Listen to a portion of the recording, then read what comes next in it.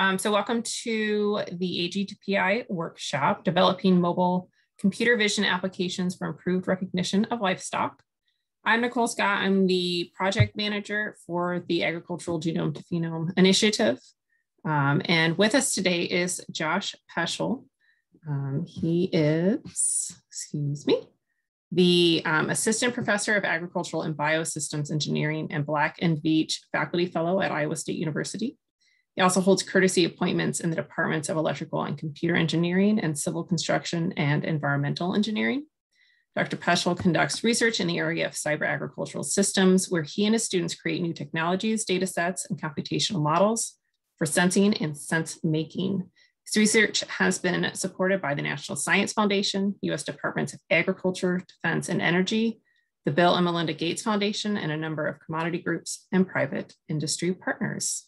And hopefully you've all received the sort of worksheet with the links as sort of your homework coming into here to help you get started with some of the demonstrations that Dr. Peschel will be conducting.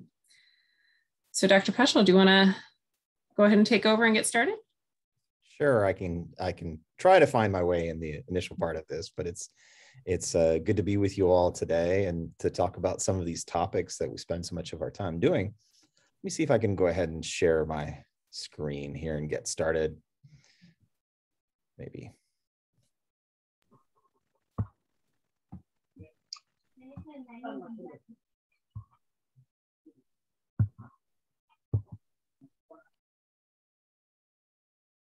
All right, I'm going to try to watch the chat and do certain things here.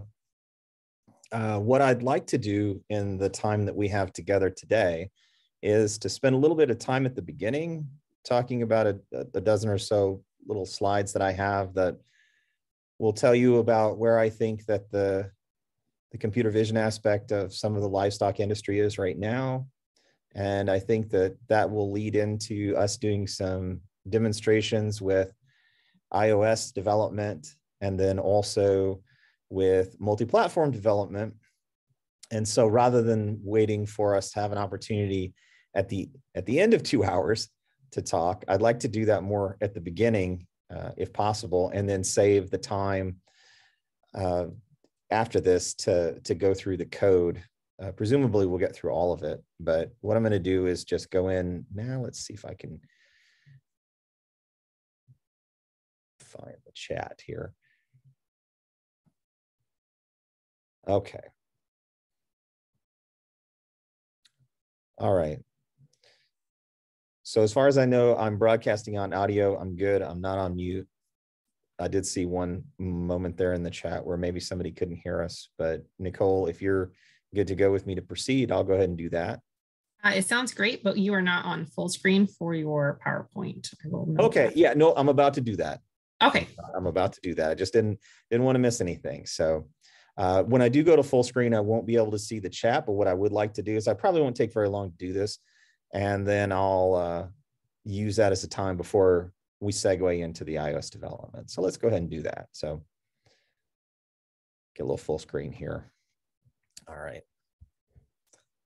So thanks again, everybody, for coming out today to look at mobile computer vision development for applications in the livestock area. As Nicole said, my name is Josh Peschel. I'm assistant professor here in agricultural and biosystems engineering at Iowa State University. My students and I work on a lot of different applications and technologies for areas of agricultural and biosystems engineering, where I've spent probably 90% of my time, at least in the last 3 to 4 years, has been working in computer vision as applied to animal production systems.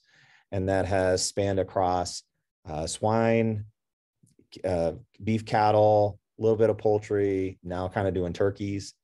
And so we've got a little bit of experience in everything. And we've been fortunate enough to be involved with the development of some of the computer vision technologies that are being used in several different places now. So I'll talk about those more in-place installations of computer vision rather than mobile computer vision. But what I hope to do in the process is to illuminate why we might want to consider mobile computer vision as opposed to more traditional fixed in place infrastructure. So again, just got about 12 slides here that I'll go through. So my background actually wasn't in computer vision. It was in human robot interaction. So certainly when I came here to Iowa State. And one of the things that I realized very quickly is that we could build all these great platforms to go, robotics platforms, to go around and do lots of investigations, but it was very important for us to be able to well characterize what we were taking a look at. And so we've done applications in, for example, like measuring water flow on a mobile device. We've done phenotyping of plants where you measure the stem diameter and the leaf characteristics and all of that. And that really being in the agricultural space, which was a natural transition over to animal production systems. But prior to being here at Iowa State, I'd never actually been in an animal production system before. But that's obviously changed in the last several years. Here are just a few of the examples of things that we had worked on prior to doing that. So where I think I work most is in an area that I've been advocating for, which I would call precision animal science and engineering, or PACE.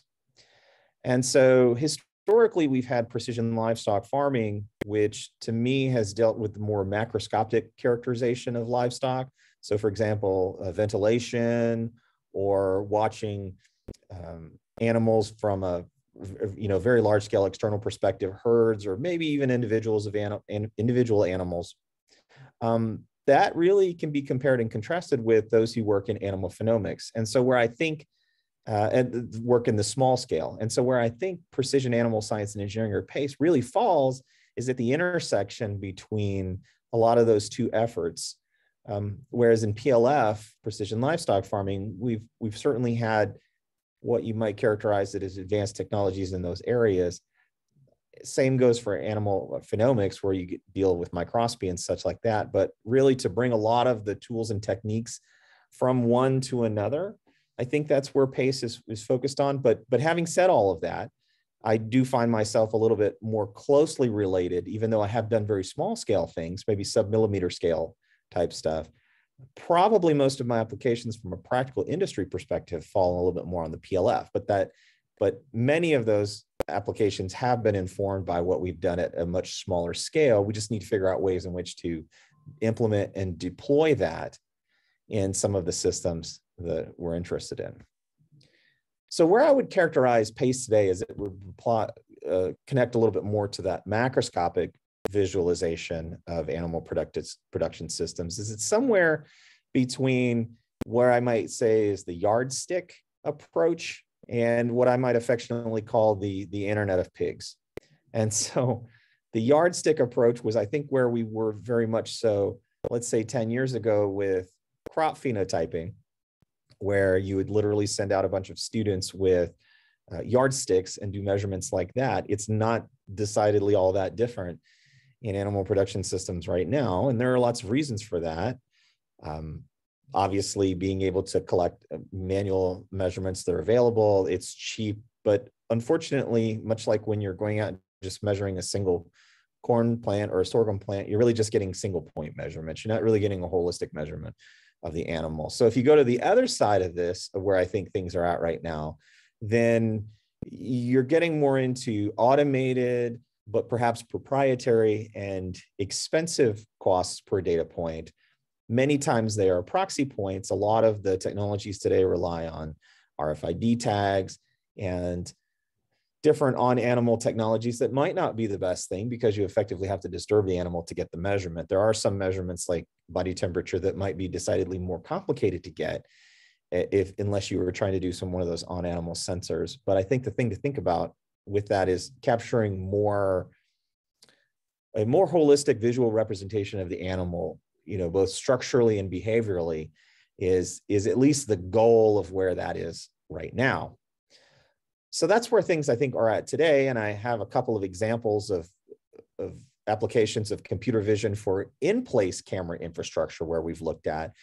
That's primarily, as I mentioned, being in the swine production industry, where you have visualizations of sow crates to look at, for example, the effectiveness of heat lights or other structural changes in the infrastructure to prevent, in this case, piglet crushing. So how can we use computer vision to track piglet movements to see what's working and what's not from a structural change. And so that's something that we've looked at in the past, and you can look at that with regular red, green, blue cameras. You can look at that with Connect, several groups that have investigated that type of activity, and it works pretty well. It's more complicated if you try to do very specific tracking, because there are, just with anything where there's occlusions, you might lose the fact that it's piglet number 1, 2, 3, but certainly you could probably tell, at least by process of elimination, where all the piglets are. And so on the much larger scale of that, let's say going into grow finish outside of let's say a sow barn or farrowing, then being able to actually characterize and track, this is my favorite little Christmas light animation here, being able to characterize and track no matter what the individual animal is doing, whether it's laying, sleeping, standing, feeding, that type of stuff, and then being able to put a more refined track digitally on the animal to get at least behavioral characteristics. So one of the things that we do here is that we extract behavioral time series. Something of interest is, let's say with weaning pigs, where you might bring them into a finished production facility and some don't eat. And that can be problematic. So to know which ones behaviorally aren't eating, because you can capture that information over time and know potentially as soon as possible when that's not happening. That is, for example, an application that something like this would be useful for. It gets more complicated when you want to do some type of on-animal measurement. So if somebody asks me, can I tell within a certain millimeter level precision what a knee, a joint, or an ankle, or maybe some girth of one of these particular pigs was doing, it gets a little bit more complicated, even with the Connect devices, to say with any complete certainty what those measurements are. But I think that type of technology is trending, or the technology to do that is trending in that direction, especially when we start looking at devices like the iPhone 12. And there's a couple of reasons, I think, for that I'll get into here in a moment. When I talk about the where I think that the computer vision is going. I also wanted you to realize that it's not quite just limited to being in a fixed position. What we're doing with a finite number of animals, you can also apply these types of techniques to do capture and characterization of animals in terms of behavior in more wild type conditions. So please know that what we're doing is not limited to just a fixed position camera, although that is where I think a lot of the industry is today, where you have fixed infrastructure. So where do I think it's really going in the near future? Well, from perhaps just a business perspective of those companies who are investigating this kind of thing, I guess I'd have a tendency to see what is coming online as more integrated systems. Those are going to be your automated measurements. They will still likely be proprietary. They tend to be a bit on the expensive side, in all honesty. So when we work in production systems, honestly, one of the things that we talk about is pennies per pig in terms of cost. And so if you're looking at like $150 per capture of video or installation to capture some of that stuff, or to deal with the storage, there's just not really an economic model to deal with that in the big picture for industrial applications and for, looking at the broader scale impact. Yeah, outside of the research community, I mean, we could write a really great grant and develop algorithms and things of that nature. But if you want to have a translation of that technology into industry usage, it really can't be more than pennies per pig. You're just not going to have that. That's going to be a barrier to adoption. And that's generally across the board for at least all of the animal production industry partners that I've worked with. The part, though, that is nice about integrated systems is that you get a lot of feature points. So when we start getting into that conversation of, okay, I want the phenotypical measurements, I want to see how animals are growing, I want to be able to predict weight, that tends to be a hot topic question. You do capture a lot more with that, but it is still a fixed position location of those cameras. There was probably a reasonably high investment in the infrastructure itself to get the cameras in there. Those of you who work in animal production systems know what I'm talking about when I say that it's not the most friendly environment to put any kind of technology whatsoever. When I started life out as a researcher, I worked in search and rescue and disaster robotics, and I thought that that was kind of bad. And the smoke and the fire and the dust and collapsed buildings and all that, and it's bad. But I can't think of a single time where we've done an installation with technology and had it last reliably more than maybe 6 months, because you get corrosion. So service and maintenance is a big deal. In animal production facilities, there's also a lot of cleaning processes that go on, necessarily so. And so your technology either needs to be protected from pressure washing or needs to be able to accommodate just the levels of humidity, temperature, ammonia gases, and different things like that. So the idea that the hardware doesn't matter would be a big limitation in your thinking for the deployment of computer vision technologies in animal production systems. But that kind of gets us to where we are right now in this slide and what we're going to be talking about today. And what I think really needs to be the thing that happens in computer vision for agriculture are mobile computer vision systems, that they be as automated as possible, that they be as open source as possible, but that doesn't mean trade-offs on the ability for the technology to work. And we'll kind of see that when I do the difference between development on iOS platforms and development on open source platforms. The other issue here is that ultimately, to make the best kind of decisions, having a richness of data, collecting all the points that might be possible, not just a set of feature points, might be the thing that leads to the questions that you haven't even thought to ask yet. And that is something that might be seen behaviorally. That, for example, proxy measurements like an accelerometer ear tag, you might, in a similar way that people try to back out of using machine learning out of homes with smart water meters. Well, what were the people doing with that water based on the signal, the usage signal from the flow rates from the water meter? Being able to extract using accelerometers, kind of like the Fitbit for pigs model, that they were doing XYZ, or maybe you had an RFID tag so you could get their location, but there's context to everything.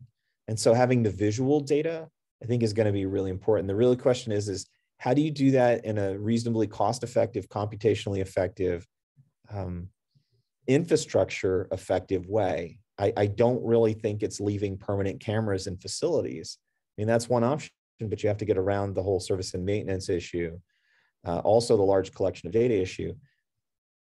The direction that I think that it probably goes, which is what I'll be talking about today, which is mobile.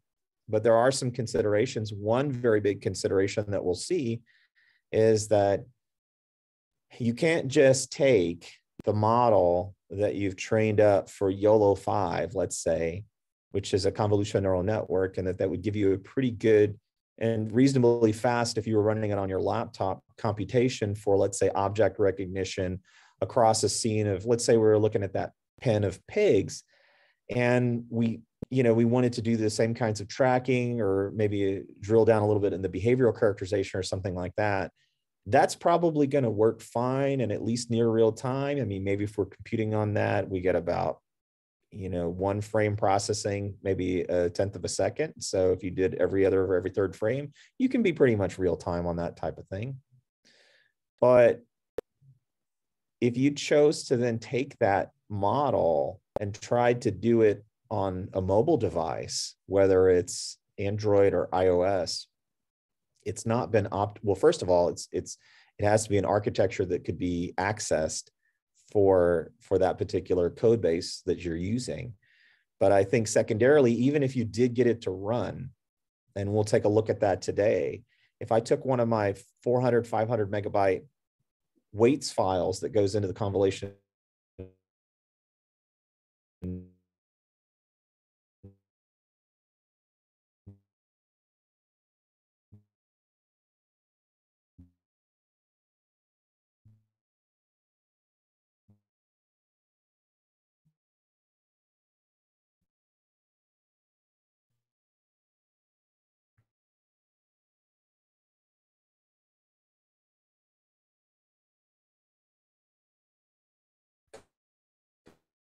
convolutional neural network processing of these image frames that come across in the video, you might get like 1 frame per second on a 30 frame per second feed. If you're doing anything with motion, you're going to want at least probably 24, 25 frames per second. In a perfect world, you're going to want to be able to get closer to 60 if the animals are moving at a fast rate. You would just lose them in the track. So those are some of the considerations. And probably to summarize it best, models that you may build that may work beautifully on a laptop or a desktop, try to put them on the phone or any other mobile devices without being optimized and assuming they work, they will not work. And so we have to look at, okay, well, how do we build mobile models like that? How can we build those into applications? And that's kind of the purpose of the workshop today, is to show you how to get started. It turns out that that's actually one of the more difficult things to do, is how would you even get started with building an application to do something as simple as, I'd like to recognize a cow in a picture, or a pig, or something of that nature. How do different models perform? How can I even test that? And so that's one of the things that we'll be looking at today, firstly with iOS, and then secondarily with a cross-platform software called Unity. That was really a game development software, but it turns out, as ridiculous as it will seem, that you can build applications with that. Now, having said that, you could build those in a more native way with some Google technology and Android. I've not found that it's very well documented. So what I'm going to share with you today are the level of detail that you would need to get started for iOS, some examples that would allow you to do it on Android. You'd probably want to do it on iOS. And then I can point you in the direction of some of the other ones for Android. So there's 2 things that I would want to finish up with here before I get into some of the coding is generally in what I try to do with my students and in my research in general, is to try to expedite, to try to short circuit the processes for being able to do the recognition. So 3 areas that I generally advocate for in the development of the technology to try to do what it is that we're talking about doing is taking advantage of new camera technologies. So for example, the device that I'll be using today is an iPhone 12. What's unique and special about the iPhone 12? They kind of look all the same. What can they do? Well, what they have started building in are the LiDAR-based sensors on the back. So never before in the history of ever have we had access to computational photography or image processing technologies in the palm of our hand for such, some might not say reasonable, but for a reasonable price. So being able to collect 3-dimensional data, for example, if you wanted to, while there are not a lot of resources to be able to do that, Apple does have the AR Kit 2 that you can. If you search around on YouTube, you'll see a couple of examples of that. I'll put one in the notes as well. It is going in that direction. Now, Apple put that technology into their phone, not because it would help us out with livestock characterization, but because it would actually have you make better portrait shots with your camera. If the camera can tell where you are in space, it knows how to blur the edges around you and you get better photos. And that's something that they've rolled out generally with the night, being able to do portrait photos at nighttime, because the less illumination that you have, the harder it is to determine computationally where that nice bokeh background should be, and then your hair gets cut off or something like that. So in the interests of building better selfie, cameras and such, Apple has been putting the technology in there. There's also a push to, probably more so, but to build up their gaming repository, where you now have augmented reality games. And so you can now put your Pokemon figures on your kitchen table by way of using this type of camera. But also, it turns out you could use that same type of emerging technology to do mobile-based phenotyping if you wanted to. If you could gain access to all of those cloud points, compute them efficiently, then you could, in theory, do all that same type of stuff. Now, to the best of my knowledge, I believe that, well, and not all iPhones have this, but I think iPhone 12 is the first one to actually have this integrated in. It came earlier on the iPad Pro. So it is on there, and you can have apps. If you had something like that, you could go scan a pig right now if you wanted to in the palm of your hand, no special anything. You could collect that. But the thing to keep in mind is that as that becomes more ubiquitous, then that's something that could be taken advantage of too. So I don't want us to limit our thinking to just only the visual, red, green, blue spectrum that we see today. It might include a lot more. And so that's something that, imagine that being on all cellular phones. That's something that you wouldn't find on all security cameras. There are actually very, very few.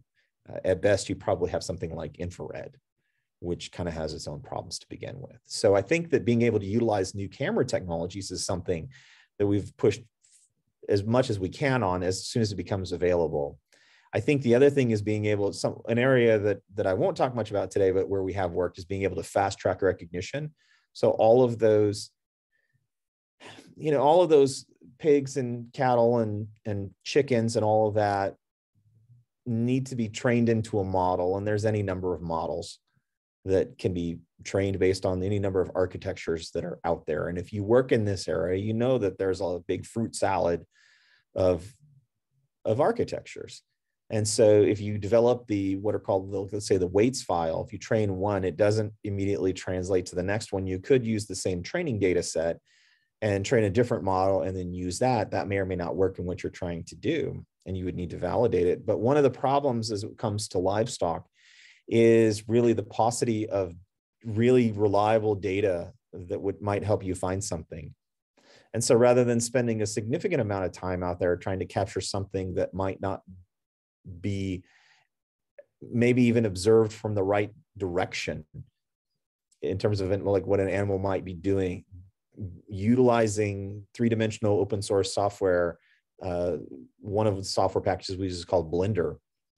If it works for Disney, we thought, well, maybe it works for us. And it turns out I had a PhD student work on this and graduated about a year or so ago. We've got the papers. At some point, they will finish the review process. We were able to generate those three-dimensional animations and then extract from that automatically labeled data that we could then use as much as we wanted, that we could then use to train recognition models, the same kinds of models I'm going to show you today, that could then be applied to real video that we might have not had very much of in the first place. So we certainly wouldn't want to take data from it to use for training data that we would have to set aside and not use that in our validation. It turns out that the computer didn't really know the difference. And in some cases, the accuracies were better. And in all cases, what we found is we actually had to add a little bit of noise to the model inputs for it to actually produce an output that was the most reliable. So that's the area. The other area is dealing with either the lack of data or sometimes too much data. So the third thing is trying to focus on developing a lot of our intellectual efforts on software. So as the cameras that I've talked about here briefly become more advanced, being able to translate that across a couple of different things, where I think we might see the bottleneck are on the model architectures.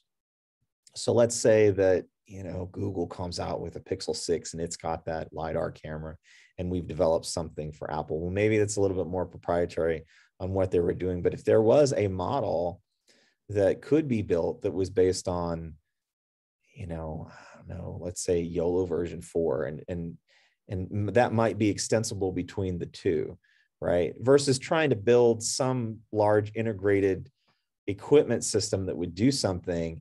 If I can use Google's camera, if I can use Apple's camera in a similar way, and the model can be optimized in some way, then I have a lot of interoperability that I'm able to deal with.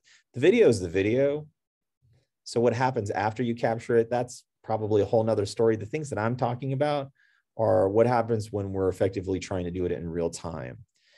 And for producers, for people who evaluate animals, for veterinarians, oftentimes it's wanting to look at something in real time. So I would probably make that note that we might want to consider the nature of what you're looking for informing what probably the capture would be. So the last thing I'll say here, if I can get to the slide, is now that we're doing this, if we have this, big Cambrian explosion of computer vision on all these mobile devices, if we trend in the direction that a lot of human activities have as it would relate to mobility coming into play, whether it's automobile travel or airplane travel or just the development of life in general,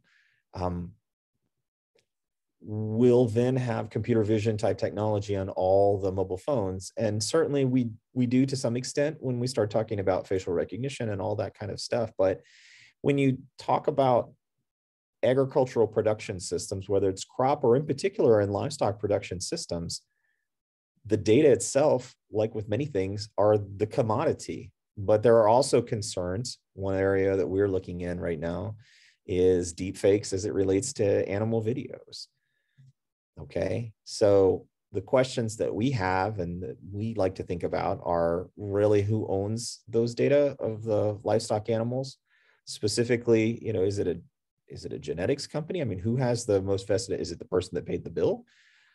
Largely, a lot of times. And then how private will it be? Where does it get kept? That kind of stuff. Those questions come up when we start talking about open source. And then secondarily, if we do have these data, what effectively does that do to the operational supply chain along the way, where you have, you may have in many cases like vertical integrators, but let's say that you have two companies that are working together, and all of a sudden I'm a larger company that deals with the more end of the supply chain, and I'm paying a producer for his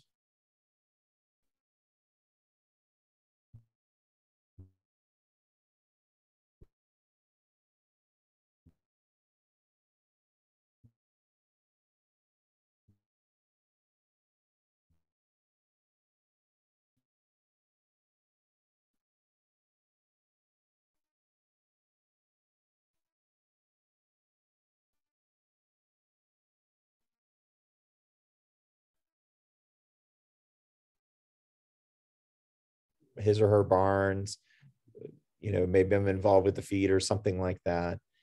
And then I have these data that I can very, very precisely know how those animals were grown in a way that would be similar. The large food companies will pay corn producers, for example, to grow corn, certain varieties, certain ways, certain methods, certain things like that, in a way that was maybe analogous if I went and stuck a camera out there at the cornfield.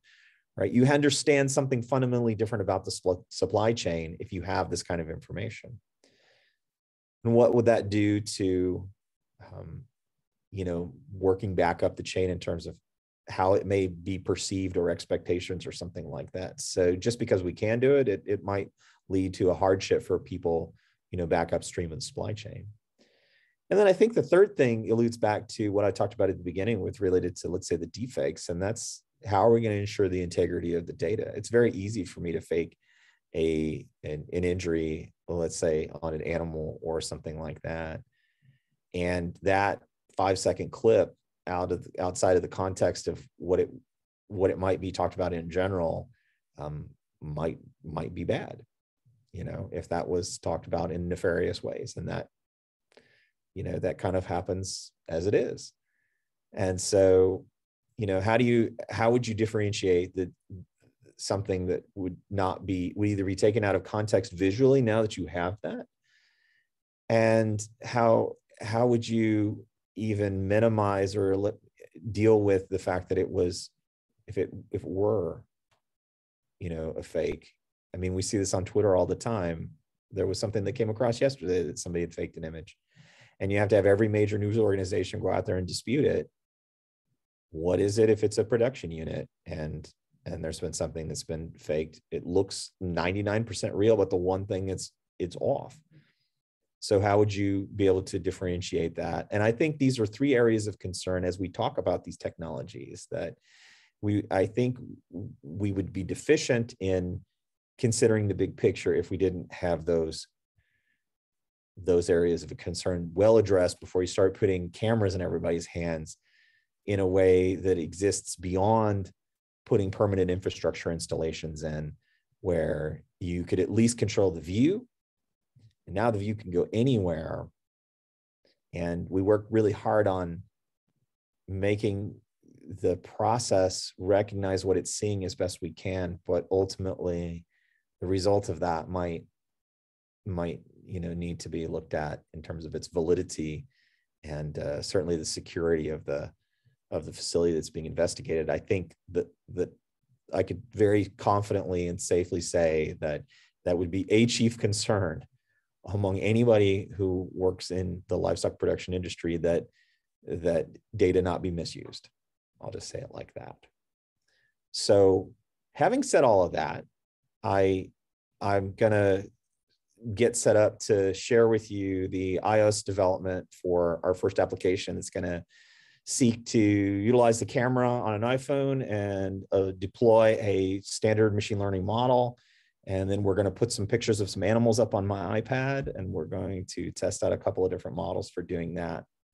But before I do all of that, and as I'm getting set up, I would welcome any questions or discussion as it would relate to the big picture of why I'm even talking about what I'm talking about in the programming of what we're doing today.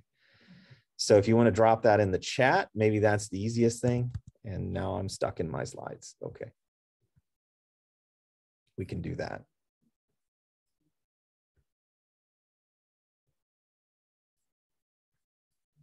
And what I may do here is just share my desktop. We'll get all the things.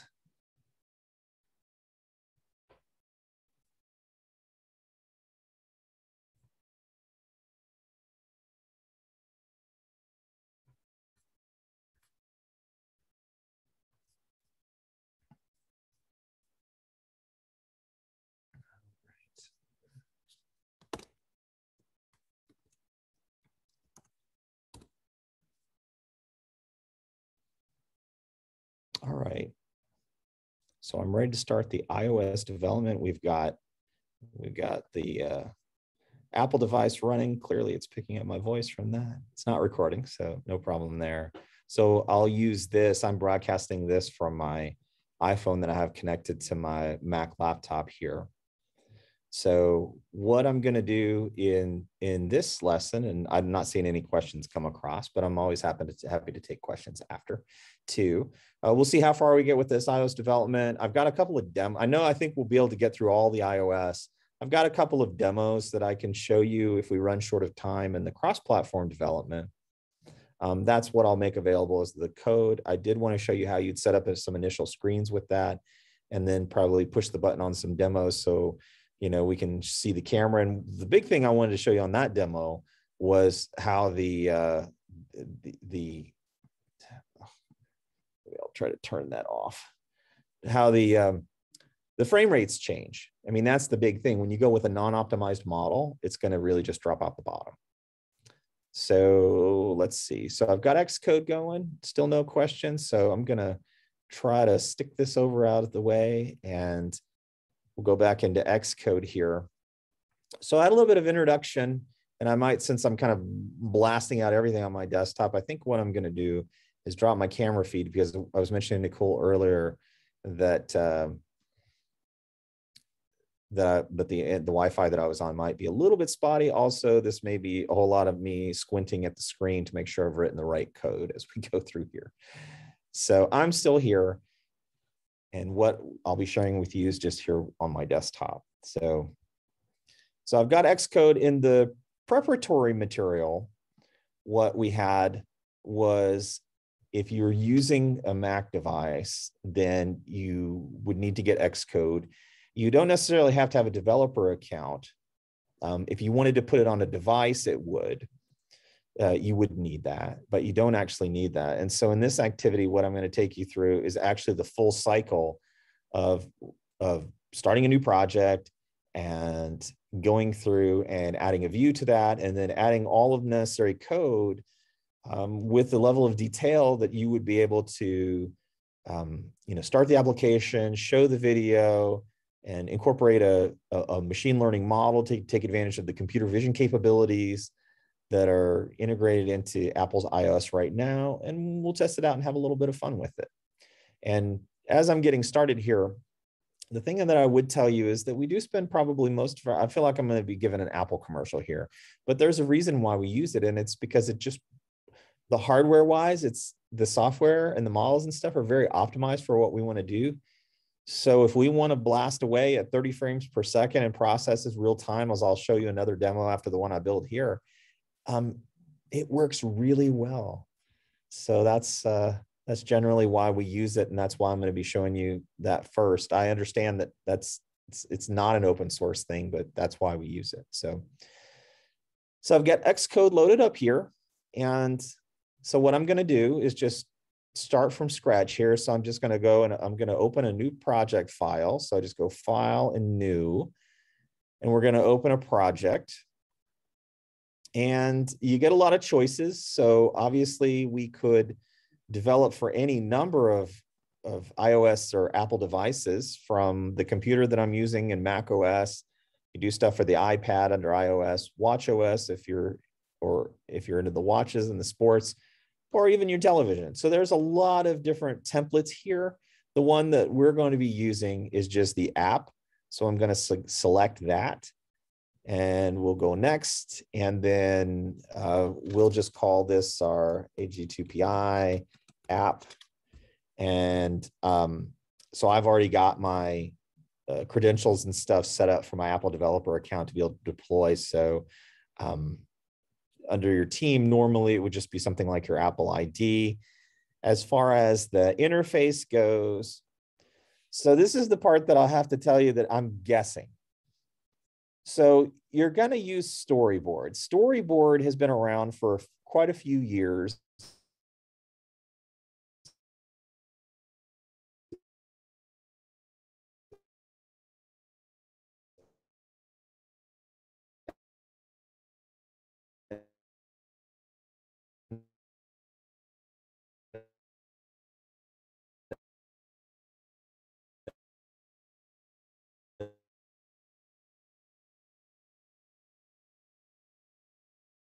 It allows you to do basically just that. If you wanted to build your screens, the things that you see and touch your interfaces, if you want to storyboard them out, you can programmatically code things like buttons and video and model and all that kind of stuff. You could do it while still using Storyboard. Apple is moving towards what's called Swift UI, where a lot of those, where a lot of everything is dealt with programmatically. There are still some major limitations with doing everything in Swift. The current version of Swift, I think, which is Apple's programming language, or it's just a programming language in general, that you could do for many more things besides iOS. I think we're at about like 5.5 or 5.6. That's the programming language. But as that language evolves, I think you would be more likely to see in iOS development something under Swift UI. For today, we're just going to pick Storyboard. I will show you what happens on the Storyboard, but we're actually going to do everything programmatically. So here, there's really nothing to change other than the UI kit. And then if you're from the old school, you'll remember that everything more or less used to be done in Objective-C. And if you're familiar with C programming, then this was effectively Apple's version of doing certain type of C programming. So let's say, for example, when I did my dissertation work about a decade ago, when I was building robot interfaces on iPads, everything was OpenCV, even, Objective-C. OpenCV was like, had barely just had been compiled so that you could use it with Objective-C, and you still had to do a lot of tumbling to try to get it to work. So for the most part, this is basically all you have to do to set up a new project. So we'll click Storyboard, and we will use Swift because we're not going to dip into any OpenCV, any type of thing to that with it today. Let's just go ahead and click Next. And then what I'll do is I'll just save it you would have the option of putting in like in a Git repository. I'm just going to go ahead and save this to my desktop. And it's going to go ahead and build a project. And now it's pretty much ready to start editing. I'll go ahead and move this Safari out of the way because we'll come back to that when I show you where to get current machine learning models. So just kind of walking around the application here, the project file that goes into the directory that kind of contains everything here and that has a lot of all the parameter settings and we'll look at the signing capabilities and all of that. So the page that you're probably going to care most about are these pages that I'm going to show you here. So you can, for example, deploy on an iPhone or an iPad. You could deploy for any previous iOS version. I'll just go ahead and uncheck that. You can even, for example, change the device orientations. I'll go ahead and turn off landscape. What that effectively does is it requires that your phone only stay in a portrait mode if you've had that lock that you turn on to prevent it from going sideways, because maybe then your email app does all weird things. I'll just go ahead and turn that on since I'm here. And these are some of the settings that you could spend all day talking about all the settings, but those are some of the main ones. You could change your versions here and all that good stuff. Another item of note is if you're, sometimes if you get like if you're working with multiple people, you might have a different team that you might choose. And if you're trying to upload to the App Store, you might have a different bundle identifier. So for example, I have an Apple development certificate. So this is already signed. Just be aware that if you don't have that, that's not a deal breaker, but it just might not have anything there. And if you try to deploy it on a device, you may run into some problems. And so there are some other things that I would never touch that are out, like for example, in the build settings that are related to the compiler and things that you're really not going to care about, you're not going to want to touch. And so that's just showing you a few things that are on that main project page. There are then the files that are associated with a project. And so there are lots of different files that can go into an application depending on which type of application that you chose to develop. For example, if we had chosen a game template, there might be some different files in here. Some of these files in just a standard app, like for example, if I click on it, we're not going to do anything with it. This is all kind of behind the scenes stuff. And if I had chosen core data, which relates to saving data and stuff like that, some of this gets put in here by default. And we'd never touch that, or you'd only touch it if you were going to be doing something very specific. Likewise, on the scene delegates, what we're going to care most about is working in the view controller. It is also the code where you had the least population of automatic code for you. And we're going to be using that today when we get started. The main storyboard has on it, I'll kind of spread this out. So this is where you can put all of your view controllers. You could do multiple versions of what would be appearing as a scene. Now, the advantage of using something like a main storyboard is that you can choose the different device that you're developing on. So for example, like today, I'm using iPhone 12 Pro, but if you said, well, hey, Josh, I want to develop for the iPhone SE second generation, that option is there too. And you'll see that what it does is it changes the view or the display. So when you're doing your layouts for your design of your apps, this is one of those things that comes into play that you would want to do. Now I'm going to go ahead and put it back because I've got the iPhone 12 and I've got a notch. Now, if I didn't change it back and I write my code and I compile everything, it's probably going to be fine. But if you were doing multiple storyboards here, multiple views, and your screen resolution, so for example, might be different. I mean, as you know, if you work with iPhones, stuff like that, the screens are different sizes and over the years. And so if you laid out everything to be on an iPhone 12 Pro Max, which is like a gigantic phone, and you tried to run that on an iPhone 6, stuff might be cut off, stuff might look weird, and it might be scaled. This is the way in which you deal with all of that.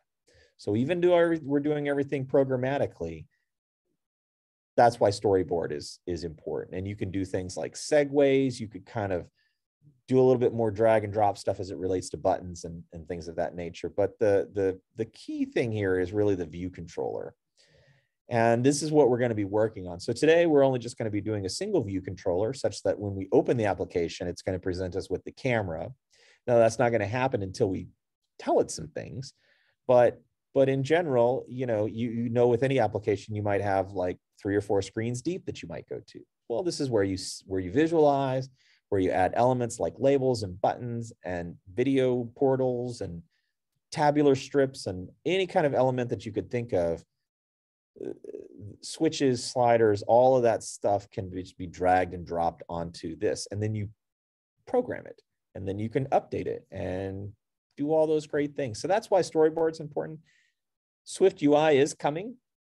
I'm not entirely sure. I don't obviously work for Apple, so I don't know how they're going to deal with that. But what I do know is under Swift UI, you can't do things as readily as you can with the current versions, which is to say, if I wanted to present the camera, extract the frames and things like that, at least I don't know how to do it. And I've not seen a way to do it.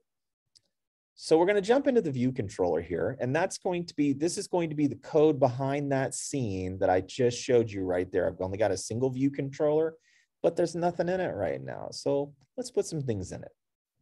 So just a bit of information on what we're seeing here. There's not much code. So we have in Swift UI and for iOS, we have what's called object-oriented programming. Some parts of that look like procedural programming if you're familiar with Python. Other parts look very weird and different, as we'll see. But the idea behind object-oriented programming is the class is treated effectively like a blueprint. You can connect it to other classes that are effectively blueprints, and you work with objects, for example, like a button object or a machine learning model object. And those objects have properties and they have methods associated with them. And when I say methods, I'm really talking mostly about what you might think of as a function. And so we can have those objects do things like, for example, when I create a button, I can deploy a method that adds that button specifically to the view that I want to see. So that's what we're dealing with when we're dealing with Swift UI. Now, we have obviously our class. The class's name is view controller. It is of the type of UI view controller. And that class is named as the same, that class is named as the same name as the view controller. So the file name is the same thing as the class name. That's the thing to keep in mind. Inside the class is going to be our series of functions. So always populated with the basic class is going to be our view_did_load. And if you're a programmer with C# or if you've done other things or just maybe know C in general, a lot of times you'll have, let's say, your main function or the thing that happens when that code gets called. So anything that happens that gets put into view_did_load is going to happen when that screen pulls up, or that view controller, that thing, that interface that I showed you. Now there's a second function called view_did_appear. And I think maybe in C#, if I remember correctly, that's called maybe like a refresh or view refresh. And so that's something that might get run over and over and over, separate from view_did_load. But the thing to think about it is that when view_did_load, when the view did load, then whatever you put in there to have happen will happen for sure. Your other functions will go outside of this. You could call those functions from inside view_did_load. You could actually even extend this class if you wanted to. You could inherit from other classes into this class, and we'll actually see that when we go through. But for right now, let's go ahead and have as our initiative the ability to show the camera on the iPhone, and then we'll ultimately see how to connect and get the data coming from the camera, and then we'll apply that to a model. So as it stands right now, we have just UIKit. This is an API, or you think is a library of available functionality that comes in. And so what we need to do when we start adding some things are to add some more libraries. But let's go ahead and let's look at one more thing here. I want to show, maybe I need to go this. So what I'd like to do to just demonstrate of when something will run, if it's inside this primary function here, let's just drop a little print statement here, and we'll look at that in the console. And I'll show you, that's the other thing, is to where, yeah, this debug area, activate console. So that's the other part, it doesn't default. That's what I was missing. I was like, where'd my console go? So if we just drop a little print statement in here that says, you know, the view controller has loaded. So as I said, everything that happens inside of view.load gets called as soon as that loads up. So if I go ahead and run this, this is my console. So this is where I get the text feedback. So when I go ahead and run this, what should happen is it should print here view.load, because what we'll see over here come up on the phone is that application. So let's go ahead and take a look at that. Just a very simple first step here, and then we'll add all the more complex stuff. So we have a build succeed, everything is right. And it takes a moment to initially get on the phone. And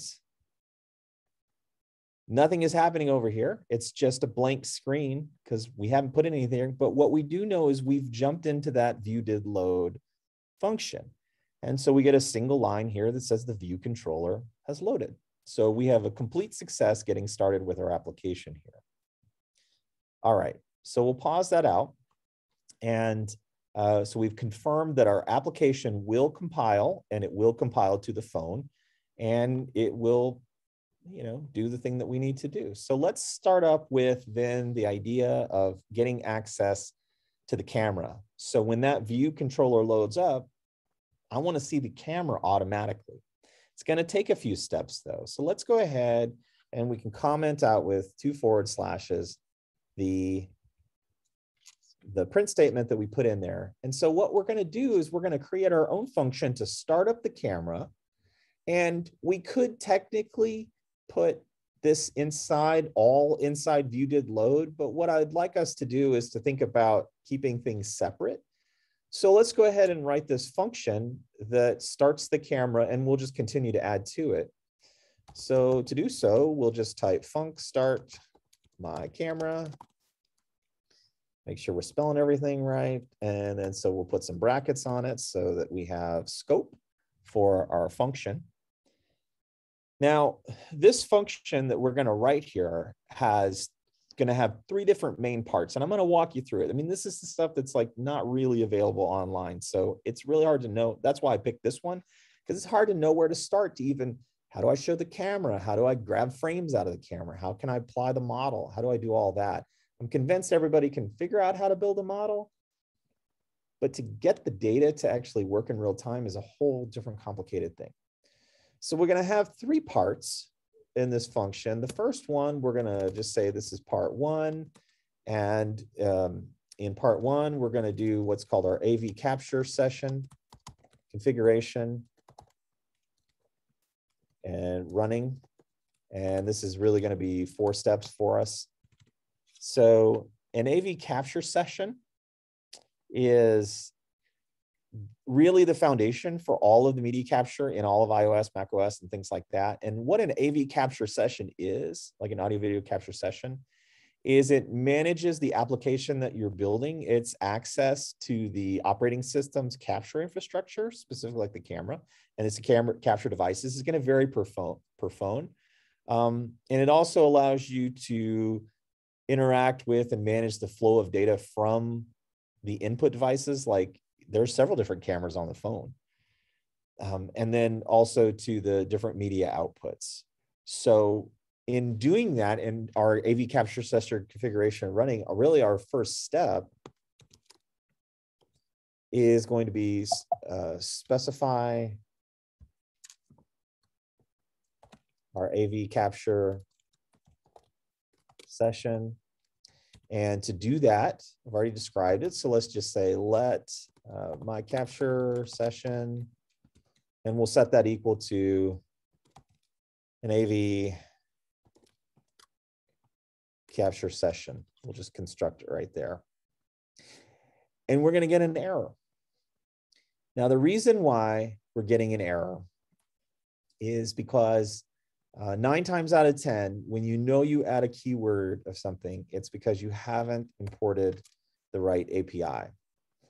So while we're using defaultly the user interface kit, which would give us access to things like buttons and labels and all that that stuff, what we haven't done is we haven't imported our AV kit.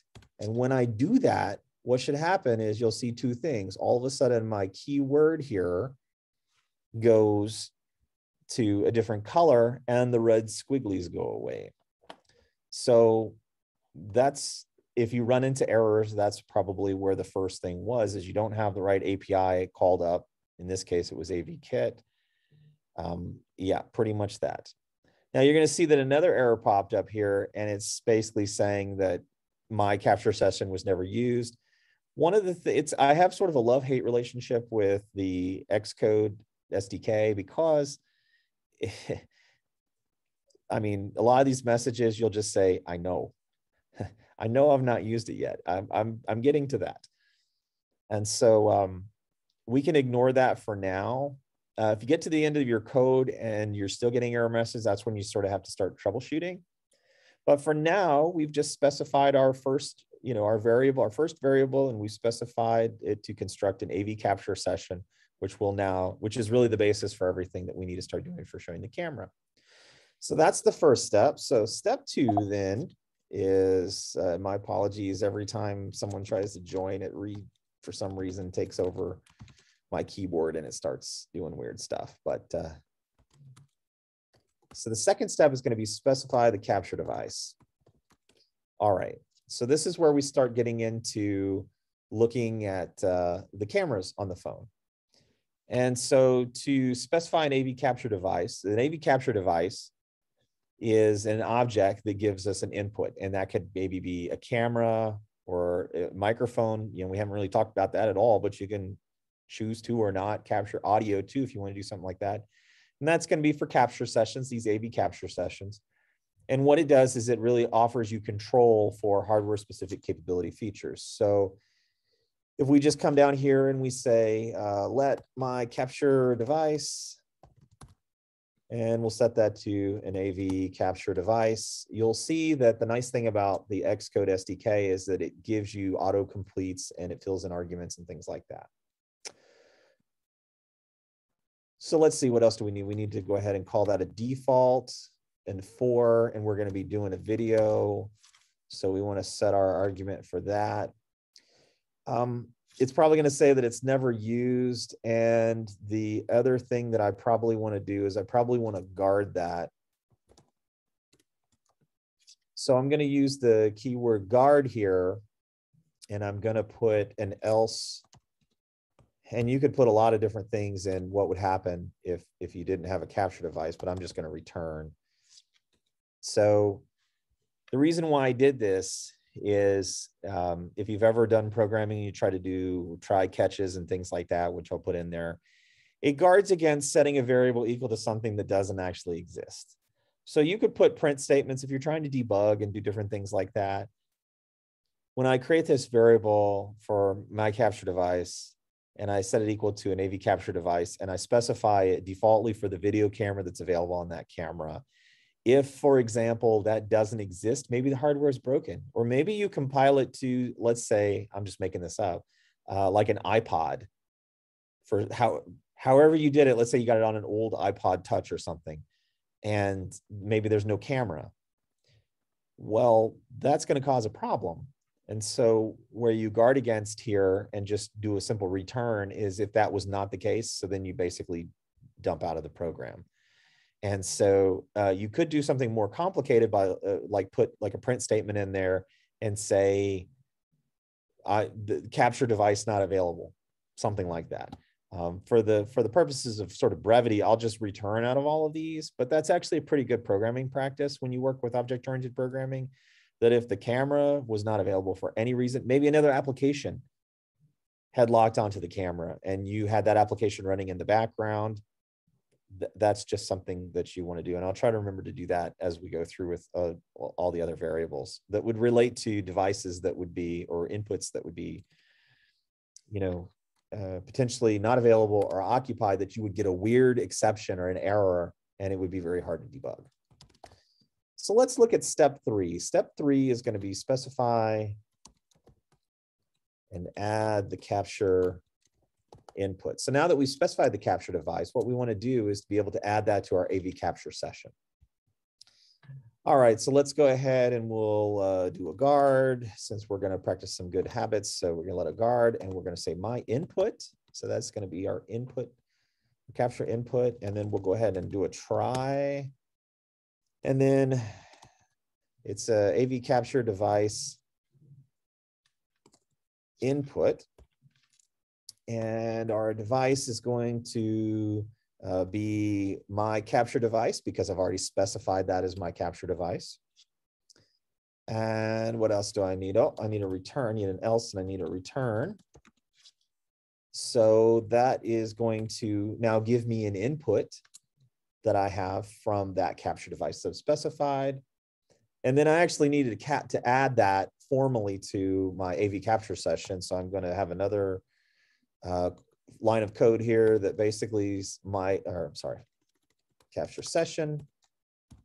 And then we're going to add the input. And then that input that we're going to add is my input.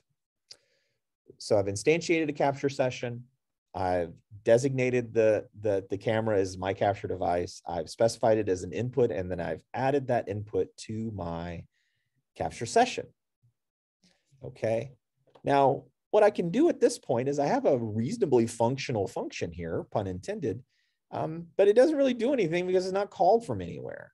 So what I could do is come up here and say, all right, I'd like to, when view did load gets called up, let's go ahead also and then run our function, start my camera. So whatever's in this function here that I've specified, AV capture session, have a capture device, inputs, and I've added that to the session, that's going to get called when view did load comes up. So let's see, let's just make sure that everything is good to go, and we'll go ahead and you'll see the template over here already from the previous run of this for my AG2PI app. I haven't given it an icon or anything like that, but I won't delete it, but it'll basically write over it when I choose to compile it. So we'll make sure we save. Hadn't done that yet. So I'll go ahead and compile it, and I'm going to be looking for a couple of things. I'm going to be looking at this. Do I actually have the camera yet? And does it do anything else that I needed to do? Well, we're throwing an error here, and this is a very good error to know, and I threw this on purpose because let's take a look at this error. So this is a very Apple thing that you may not find with other devices. So privacy is a big deal at Apple. And so what the error has here is this app has crashed because it attempted to access privacy-sensitive data without a usage description. So what we need to do, and what it tells you that you need to do, is you need to go into the apps info.plist, and we must put in a camera usage description key with a string value that basically tells the user what's going on here. So I'm going to hit stop over here. And what I'm going to do is come up and show you back in the branch where we had the plist. That's the file that's the other file that I didn't talk about. So the plist, the info.plist, that's the information property list. And there's a lot of stuff in here already.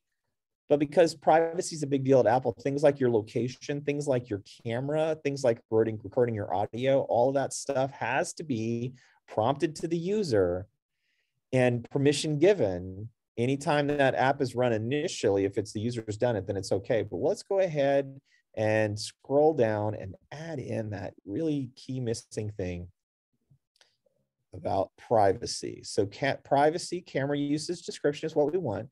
If you're doing other things related to privacy, you can see there's a ton of stuff. Let's say you were doing like location usage description. If you were going to give away your location, you would need to have one of those.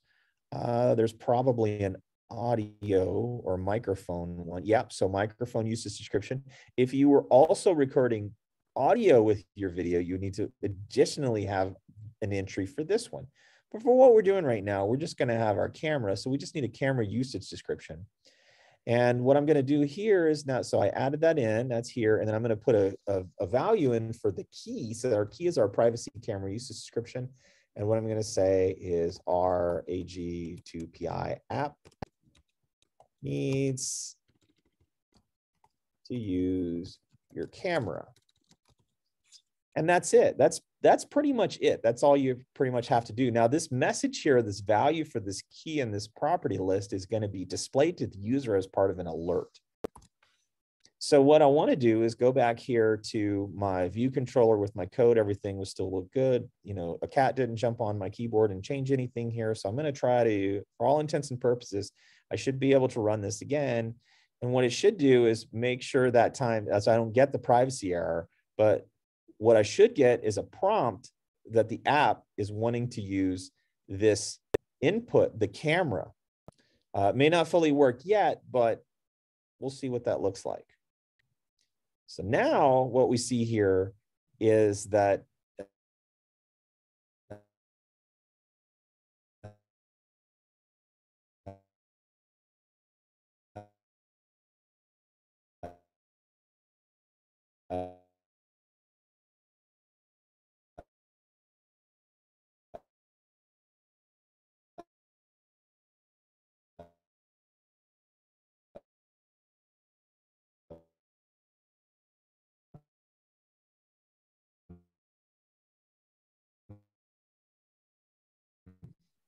the app would like to use the access to the camera.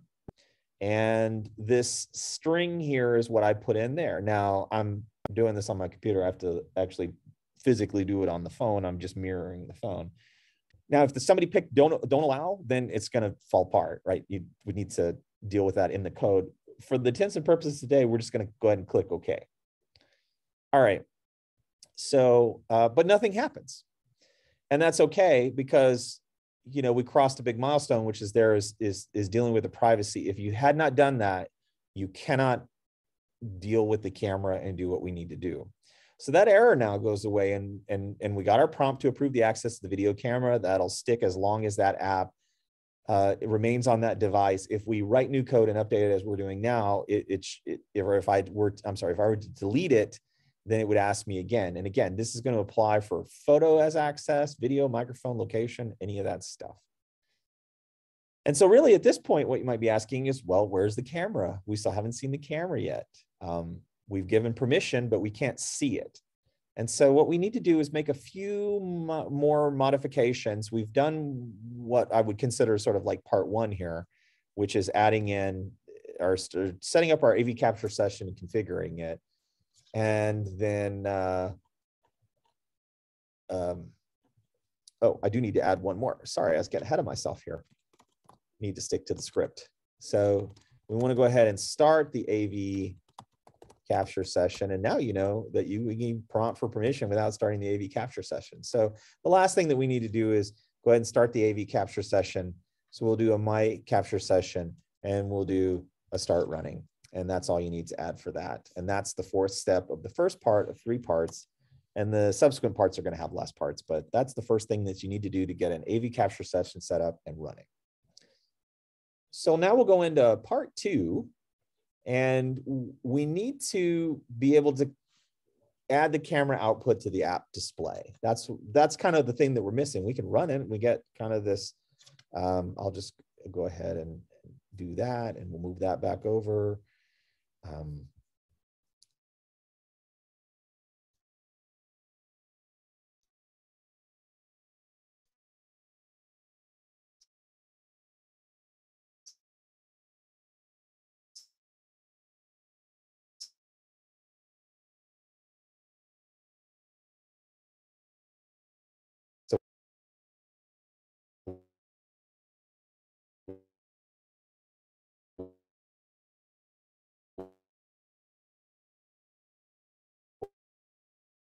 go ahead and add our part 2. And what that's going to be is add our camera output to app display. And that's going to be 2 steps. So the steps get less now. I can type today. It's been a long day. All right. So our first step of 2 is going to be defining the preview layer. And in the preview layer, so we're going to put in a new kind of long word here, which is we're going to add an AV capture video preview layer. That's part of the core animation layer that is basically displays videos. It's captured. It's a subclass of what's called the CA layer, which allows you to do like drawing and animation, all those great things that you can do on a screen. And it's, you know, the CA layer effectively manages any of the image-based content and allows you to look at to do animations on the screen. So in our first step, what we want to do is we're going to do a let my preview layer. So we're going to add a preview layer equals AV capture video preview layer all the way at the end there. And for our session, we know our AV capture session that we've already specified is my capture session. So we've got that. So that's our first step. And obviously it's telling us that we haven't used it yet. And thanks, Xcode. So then we want to go ahead and add the preview layer.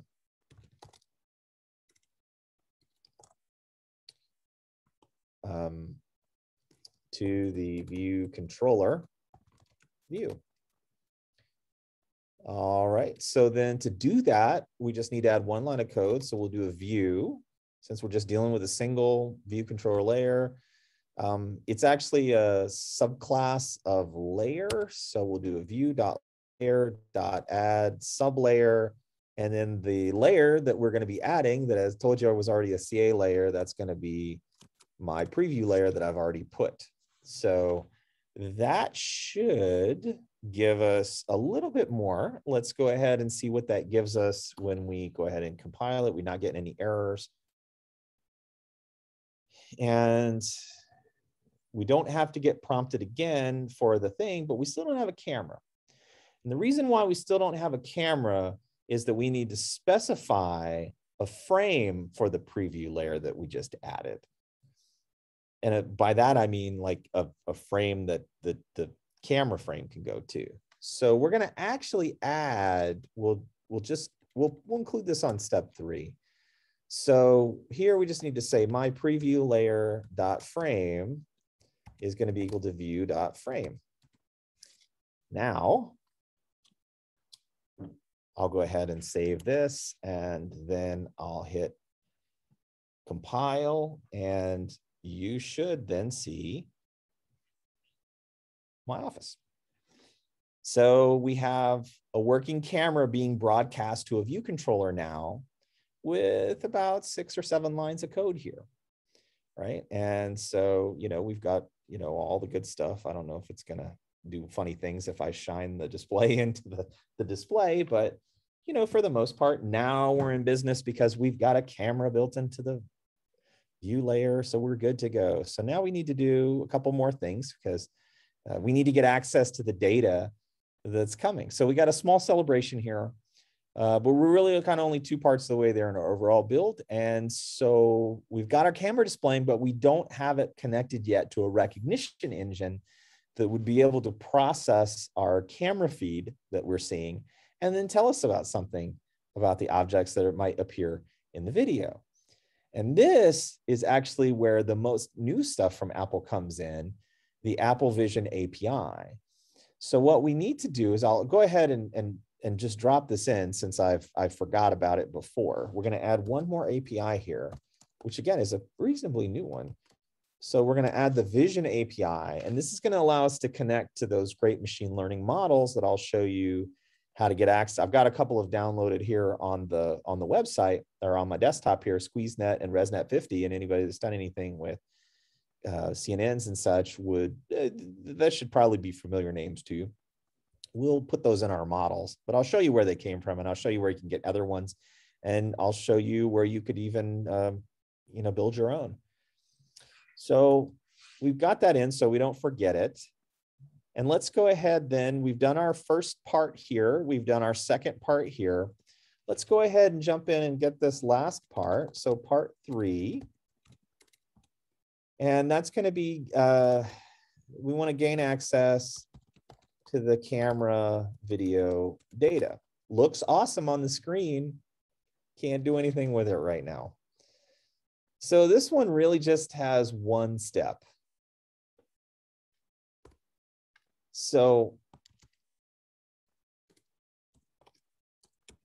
our step here is to specify and add the capture device output.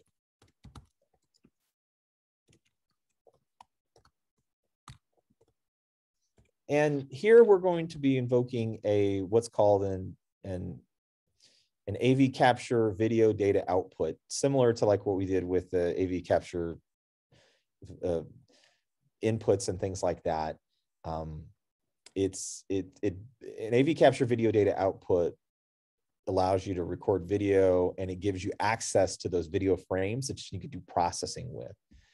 And so you use this output to process either compressed or you could have uncompressed frames from the video that gets captured with the camera. So what we're going to do here is we're going to put in a couple of lines of code in this step. So we're going to have a let my data output, and we're going to set that to an AV capture video data output.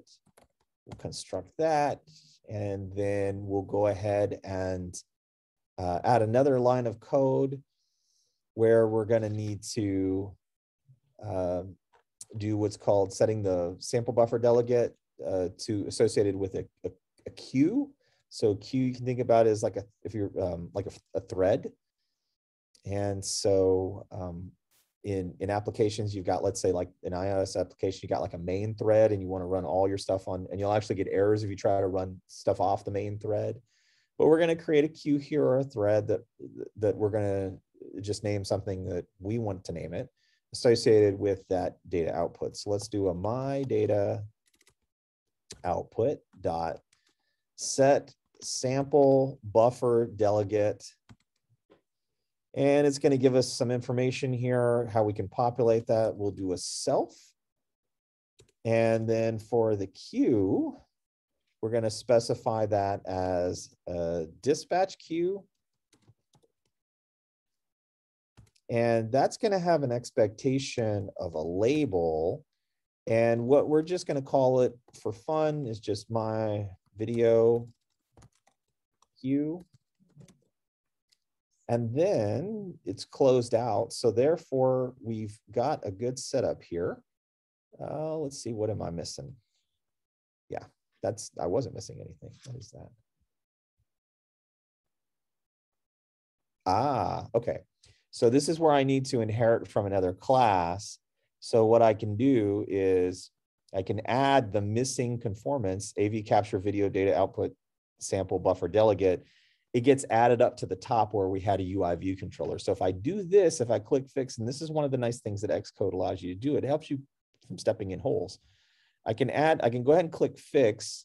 And what it's going to do is it's going to add the AV capture video outputs, sorry, a lot of words today, AV capture video data output sample buffer delegate to be inherited from into this class. But what we're going to need to do is we're going to need to add one more function in there. That's okay. But because I want to do something with the set sample buffer delegate, I needed to add that such that it would be recognized and be useful in this application here. So I need one more line of code here, my capture session, and we want to add the output to that capture session that we already have started, and then it's going to be my data output. All right.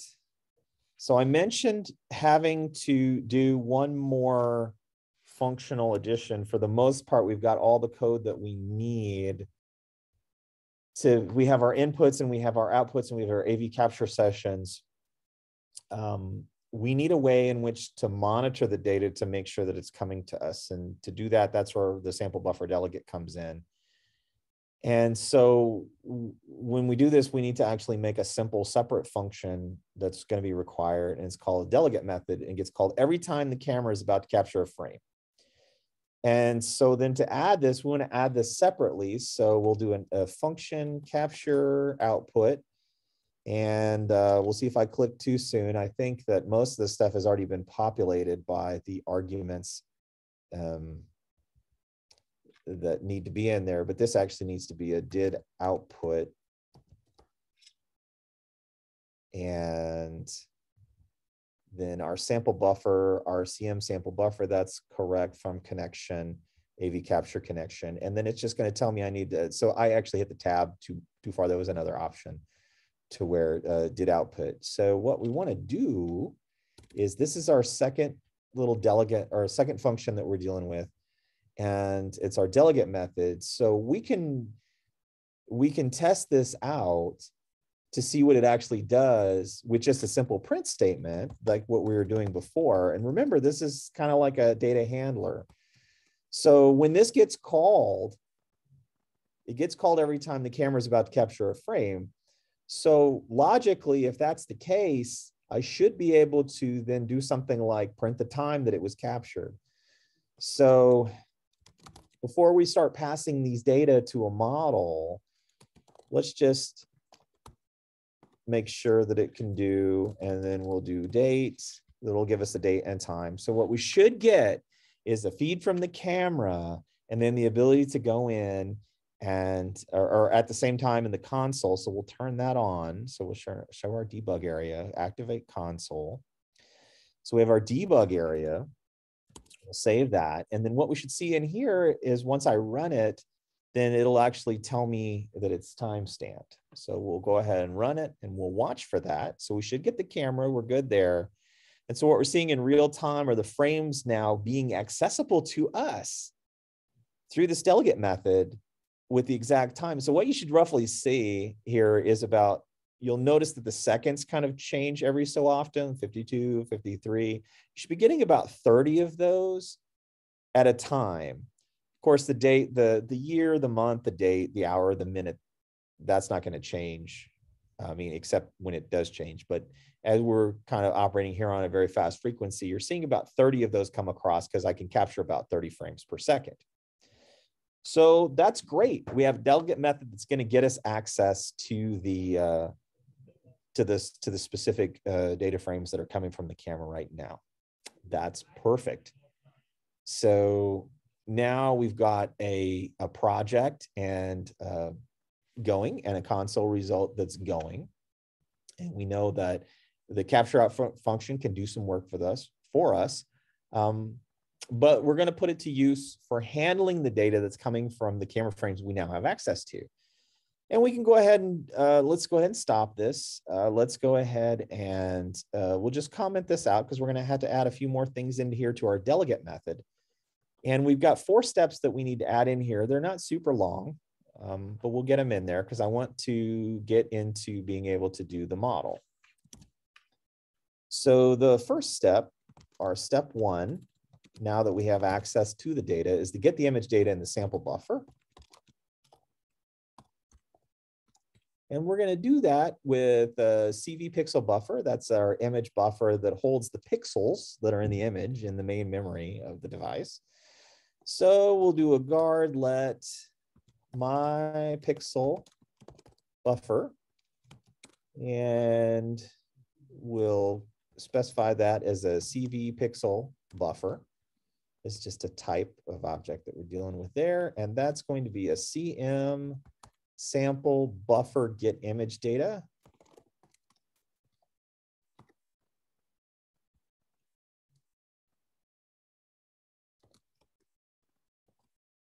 And that's going to be our sample buffer that we have already have coming. And actually, I think that is CM sample buffer get image buffer. Yeah. And then that might be, yeah, CM, and then sample sample buffer. Yeah, I think that's right. Oh, hold on a second. We'll see if that works for us. Nope. Oh, that's a little foolish on my part, because I guarded it initially thinking ahead. So we have a CM sample buffer. I'll double check that. I didn't think that that was the CM sample buffer, get image buffer. I didn't think this part was necessary. Yeah, okay. And it's gonna say, well, it's not used, okay. Sometimes you can be correct and it tries to fool you. So step 2, we're gonna define the model you wish to use on the data. Okay, well, now we're going to talk about models. So the 2 that I talked about were SqueezeNet and ResNet 50. Now I don't have any models over here on the left. You don't see any, but if I went over to, if I just Googled in Apple machine learning models, then you basically can go into this session here and page to the, what is it, developer.apple.com machine learning models, or if you just Google Apple machine learning models, it'll land you in to the core ML models page that where Apple provides the models. And so there's a ton here. And most of these will probably look familiar to you if you do this kind of machine learning models. We've got YOLO v3, YOLO v3 tiny. If you were doing pose estimations of people. So like these are all models trained to do different things. A couple that I've grabbed were SqueezeNet. So it's a pretty small scale architecture. And then I got ResNet 50. And what we'll find is ResNet 50, what it does is it looks for objects in the video as it's coming across. And it gives you a certain like in-best list with a certain probability. And if you were to click on any of these, like let's say ResNet 50, it would give you, for example, machine learning models, different weights, different, you know, I'm using a 32-bit, you might want a 16-bit or an 8-bit, and you'll see these are reflective of different sizes of model, and it's just how they were developed and saved. And so for me, the example I've got down here is just the 102 megabyte one, and I downloaded, and that's what's on my desktop here. So you could certainly, you know, get into SqueezeNet and all those great kinds of things and download the similar type stuff. I'm just using the 32-bit because it was the first thing on the list. But you could use any of these, or you could use Core ML, which is Apple's development kit, to be able to do that, or use YOLO v3. A lot of people use that, or use the small version of YOLO v3. You do get into accuracy problems. But in all likelihood, you'll be most likely to probably train your own classifier. And so I'll put some resources in there for how to train a model. I'm not training a model today because sometimes that can take hours or days to do it. So I'm just having them available and showing you where you can get them. So that's where the machine learning model comes down in a .ml model format. And all you do is take the model file and you just drag it into your project like this. And that is the extent of effort that you have to do to get a machine learning model in an iOS application. We could put more than one. We'll just deal with one for right now. But we are about to start referencing it here in step 2. So that's why we needed it in there.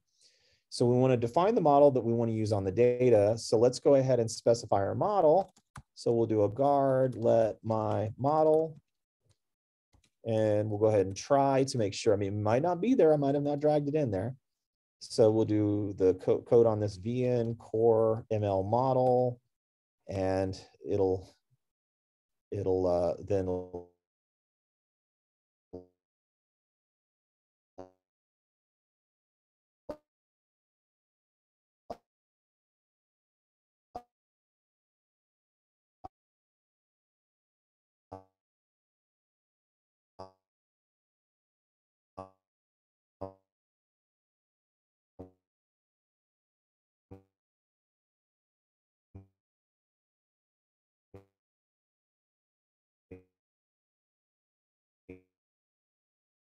need to go ahead and specify the model.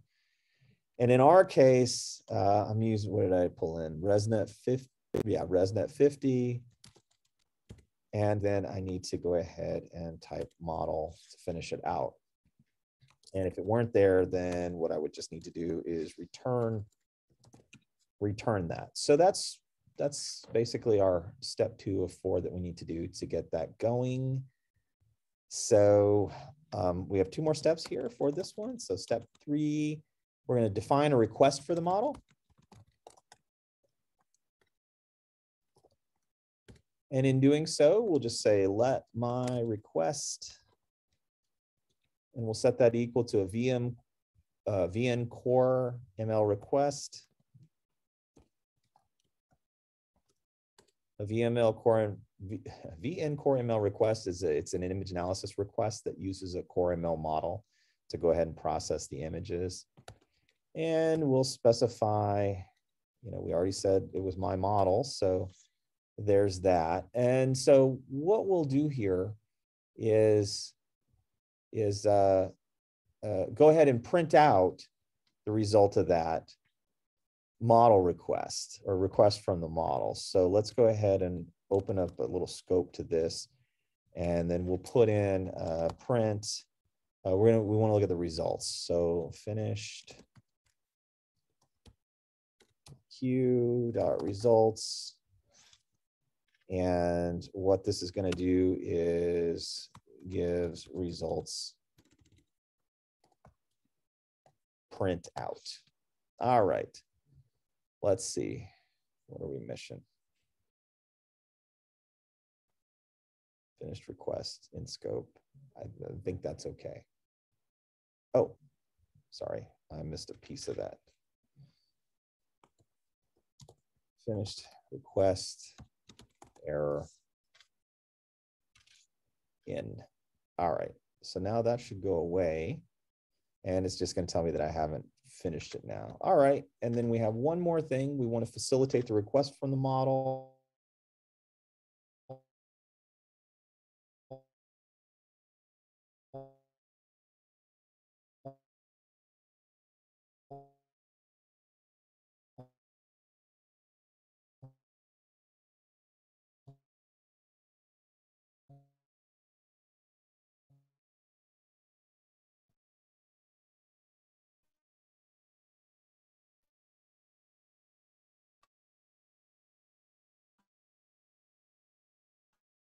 Now that we've defined the request for the model,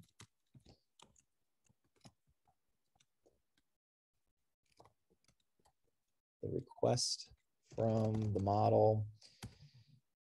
And so here we're going to use a VN image request handler. That's just an object that processes one or more image analysis requests that we've already specified pertaining to a single image. So in that case, we're actually just going to do a try VN image request handler. And we're going to be getting that from my pixel buffer. So we do a CV pixel buffer. And we got my pixel buffer. See, it almost writes itself.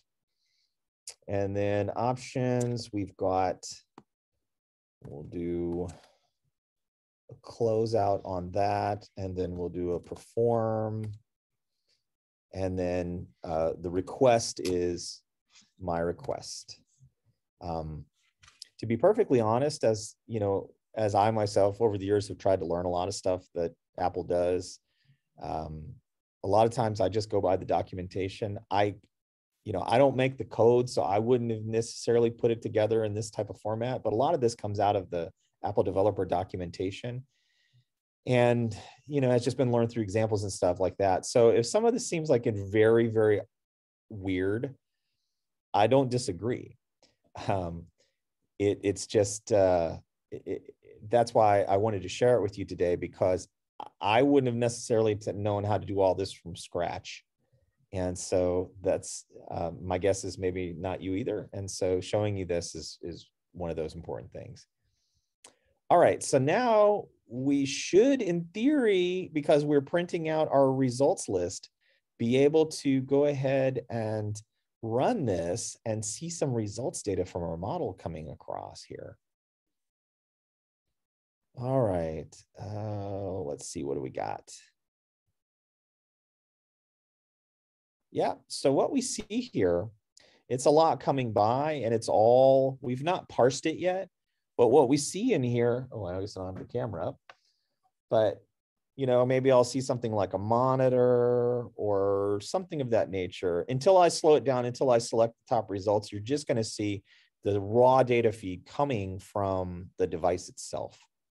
So this is processing each of the camera frames. We know we were capturing each of them.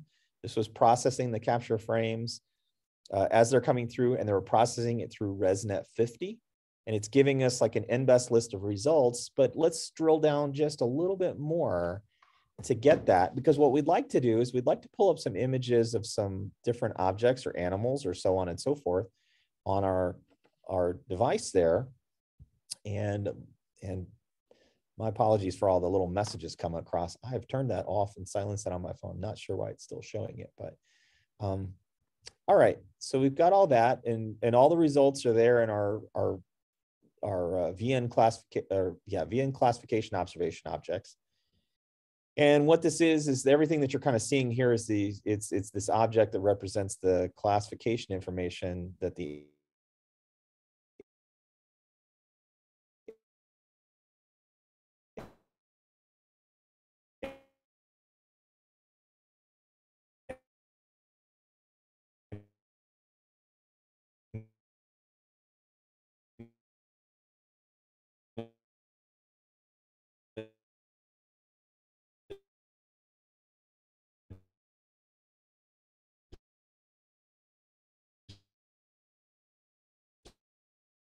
analysis request itself that we specified, my request, produces. So we're just getting the whole everything. And so what we'd like to do is really grab those results that we were seeing coming across and get the single top result for what the model determines is the most likely object in the video coming from the camera. And we can do that by only adding 2 lines of new code after our print statement. And so what we're going to do is, and that's where we do our VN Core ML request. We're going to add it there. So let's go ahead and put that right after our print statement. Is probably the easiest thing. We'll do it in our request there. So we're going to do guard let my results equal finished request results as, and we said we're going to do it as a VN classification observation. And then since we're guarding, if we don't get that, then we'll return it. And we need to add one more line of code because we want the first observation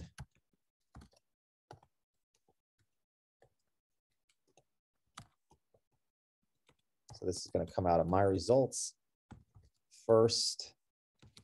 And if we don't get that, then we'll just return. Okay. And what we can do is then we can add a print statement along with these lines of code to check that in fact we're getting the top results. So I said 2 lines, but let's just go ahead and put in a print statement so we can see that in the console. So my first observation, and we want the identifier, that's going to be the name of the object that's coming out of ResNet. And then my first observation dot confidence, and that's going to be the confidence that that observation comes along with. So we'll save that and we're going to run it. And maybe what I'll do is do some, I mean, what I got pulled up here? Oh, I got bananas. Okay, so I'll just look at bananas. We'll see if bananas is in ResNet 5. I think it is.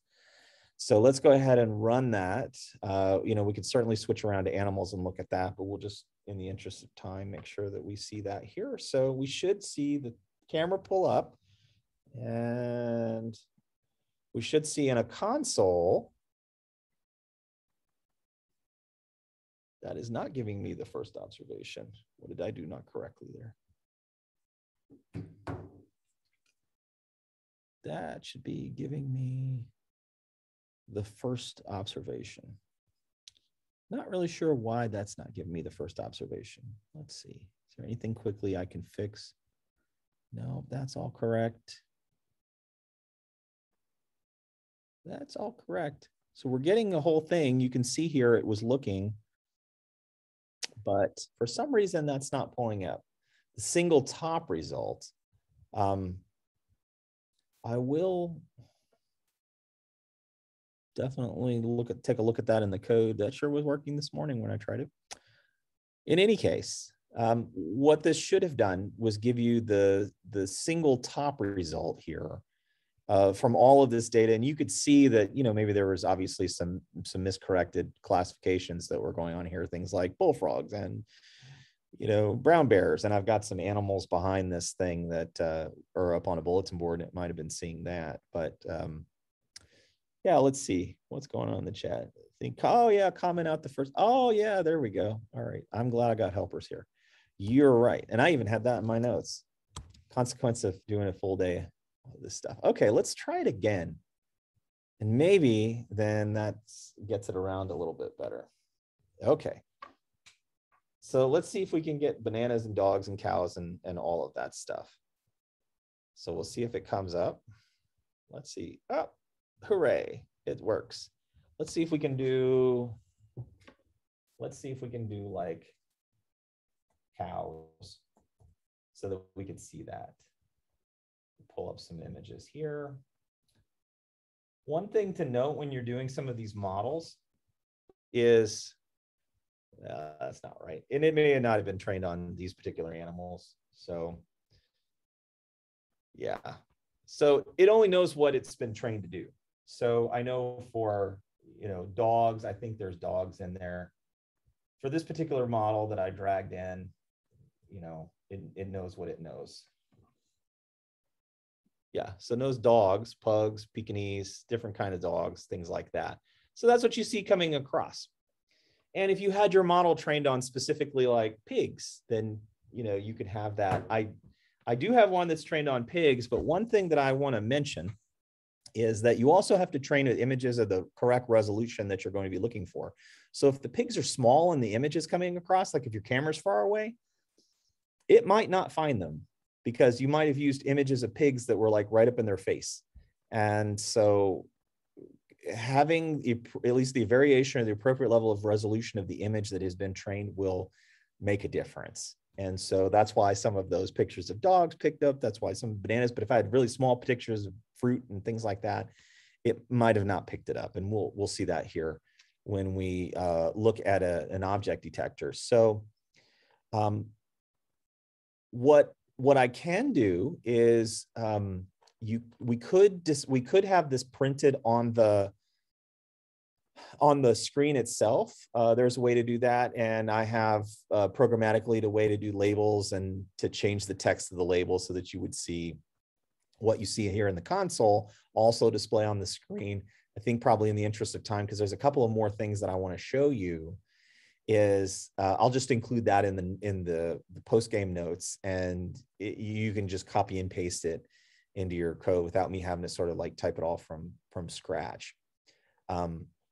But I did want to show a couple of more things. One thing I wanted to show is that's fine for like a single object, but what happens if you've got you want to do characterization across multiple multiple instances at the same time? The code that I showed you would only really do kind of one animal or one object in the image at a time. But let's go ahead and open another Xcode project that I have that's actually downloaded from the Apple developer. Now that you know how all this stuff works with the camera and capturing images and getting the model applied and things like that, you could move on to something like some of the stock code that comes with Apple. And one of those is the being able to recognize objects as in live capture. Now, if you just dove into this without seeing any of this other stuff or hearing these other things, this can get like extremely complicated when they start adding some extra functions that'll do things like put these little rectangles and the labels, how you can see here, like that it's a banana and the confidence.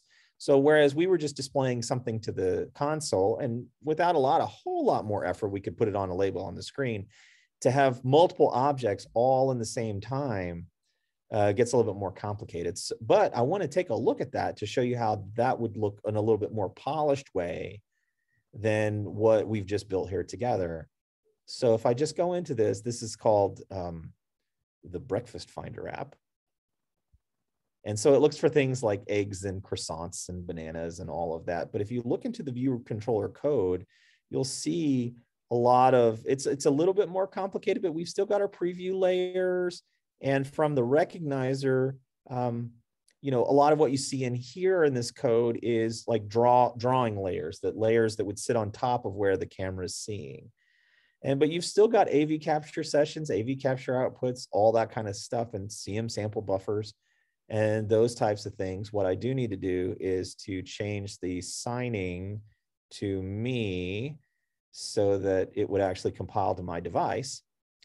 So what I'll do is I've got this set up to be in my on my iOS device. So I've got that, and I'm going to go ahead and do it. So we're doing kind of the same thing that I was showing, but we're going to do it in a multiple object capacity.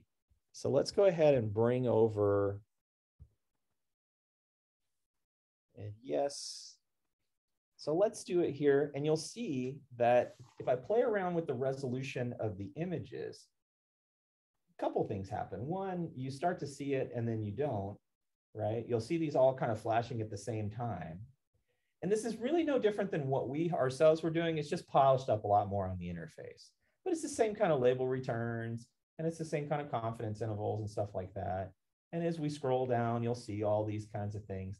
So this is actually a model, and we can double check it, but it's looking for things like fruit. It'll do things like eggs and oranges and coffee. And as you can see, like it'll get them all at the same time and all that kind of stuff. So you can imagine if you had trained your model for something like pigs, and you look at a pen of pigs, and then boom, they're all, you know, right there, and so on and so forth. So what we can look at here is the ML model. So they have a custom object detector trained here that if we previewed into it, I think we should be able to preview into it. And so there's a software that you can run that's called Core ML. And it is in, oh, sorry, it's Create ML. Create ML. So that's the software that comes along with Xcode, which would let you create, you know, a mod, let's say a new project. You could do things like image classification, object detection. This is all really built in. If you did text classification, all that. I'll cancel out of it, but it allows you to go in the similar way that if you use, let's say, RoboFlow, or even if you train your own model on your own computer. I will tell you that if you use Apple's ML, Create ML, it's going to be more optimized for what you're going to do. And Apple gives you two variations that you can do that. You can do it in YOLO v3, and you can use transfer learning. And you wouldn't think that it would, so for example, this one was trained on YOLO v3. And, you know, I think that there was maybe, yeah, so you could drag preview images in here to see how effective the model worked. It would allow you to look at predictions and different things like that. The size of the image that we talked about, that being important, expectations and such. But if I had a whole directory full of images that I wanted to just give it a whirl without even doing anything to see if it worked, by just selecting that without actually even being in Create ML, you could do the same thing in Create ML. It allows you to do, but this model has been optimized to run on iOS in your app to do that type of detection in real time. If I had taken a YOLO v5 or even a YOLO v3, it would work probably, but it may not be optimal for running at the speeds to do real time in here. So that's being able to do objects detections in real time. And that's just a little bit different variation, but now you know how to do all the things under the hood to get the camera into a view, to get data from the camera, to manipulate it, to apply the model, and know where you can get models from and how to bring them into there. And those models can be of anything. As we've seen, it works with dogs or bananas or livestock or any of those kinds of things. And that's where we've applied them to. The one other thing that I wanted to show you, and what I'll probably do is just go do my own very recording of that, is what happens if we want to do a cross-platform. This works great for iOS, but it would not obviously work for Android. Now you might say, well, that seems very limiting. And to some extent it is, but you could do it, and we could use something that's called Unity. Now in Unity, so it's really a game development device. I've got a couple of applications pulled up here that you could take a look at, and I can go ahead and run them to show you effectively what they do. And we'll try to do the YOLO detection on this one.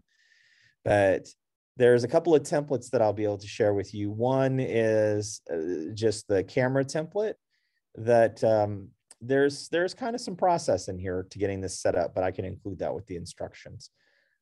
If we wanted to go ahead and play this is kind of similar to the storyboarding type thing that we were doing with iOS. And if we make this, then I can compile it for either Android or iOS. As we would see here, if I go into the build settings for, let's say, this template that we want to do, I could build software in here that would work on anything: PlayStation, Xbox, PCs, Linux, all that kind of stuff. So you could build and run for that. And that's how I can get similar things over to Android. But let's take a look and see. So I've got the Unity set up in exactly the same way, kind of the instructions that were online, and I've got that OpenCV, the computer vision part, processed. If we look kind of under the hood, so this is the storyboard version of it, which I don't think will be too difficult when you see it. But if you look into the code, this is a lot of the code that's behind doing something like displaying the camera and getting something to work. So you can see it's a little bit more involved, and we can go ahead and run this, and we can get something as simple as it should, unlike iOS, it should give me access to my web camera. So there I am again. And oh, actually I'm running YOLO. So I have it set up to do some object detection, some facial detection, some things like that. So it is picking up those things in somewhat of a real time. There are some things to think, and now I'm getting creeped out by watching myself get recognized here. So there are some things that I will share with you about different configuration settings in here. So for example, if you wanted to try it, if you had a different YOLO model, let's say YOLO Vivor Tiny, you could change those settings. And that's how, for example, you would get a different model in here. Let's say you didn't really have to change anything, but maybe just the model. So if you have this template that I'm going to give you, you don't really have to do anything except change out the model. But if you wanted to pass that information around between scenes, let's say, for example, between different screens, then it would be, you would just create more of these templates. This doesn't lock you into doing any kind of a specific phone or anything like that. So we'll keep it in the game right now. What else do I want to tell you about this? But yeah, so I have a webcam template version of this, and then one that you could put different models in. Let's see, let's go ahead and just crash it to the ground here. I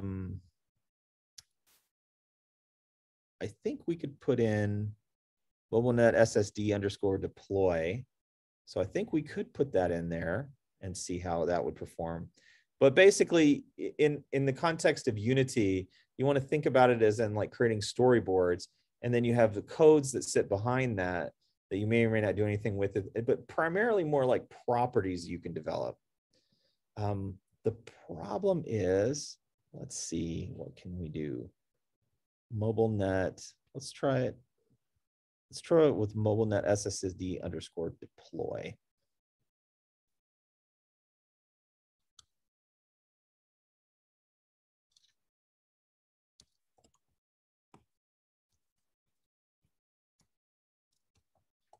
Then we would do the same thing. We need to specify the configuration file. So it seems easier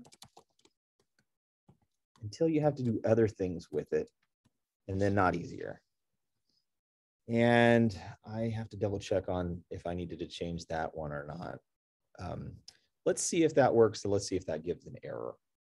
But once you have sort of these templates build up that you have to do less. yeah, either there's things not in the objects. Yeah, there's nothing in there that, and there's nothing in the scene that's recognizable by the classes that are as part of that. But if that were the case, then you would see other objects detecting. And we can do things. We have some functionality that are built in, like flipping the camera around. Like there's obviously no, like that was pulling my camera. You could snap still photos. Moral of the story is that every frame that's coming in here is getting passed through that model that we specified there, and then you know some result or something like that, it comes from it in a similar way. But these models that I'm using are extremely lightweight. They're like 4 megabytes a piece, and they work fast. And if we put even something like, I can't use the same model that was developed for iOS in this one just hot swappably, you know, that's one problem. But if I put like 100 megabyte model in there, you would get like 1 frame per second, and that would be a complicated thing. And so what I'll do is I think the main thing was I wanted you to see how to build out an iOS app that you could get access to the data, that you could then start playing around with your own models and be able to do stuff in real time, that you could look at sample uploaded code and know what the heck they're talking about. And that there are options here for cross-platform development. And I could go into here and build and run. I could take this, I'm not going to do it right now because I'd have to switch it over, but I could go in here into our build settings. You could build and run, and it'll deploy to the phone just like the other one.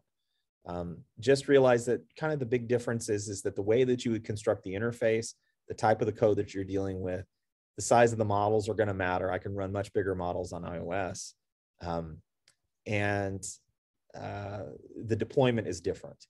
So you would deploy through either test flight directly on an offload like out of Xcode, or you would do it through the App Store. The one advantage that Android apps give you is that you can do side loading. So what will happen if you built this, and certainly, we could do that real quick. So I'd switch it over to Android, and we could switch our platform here.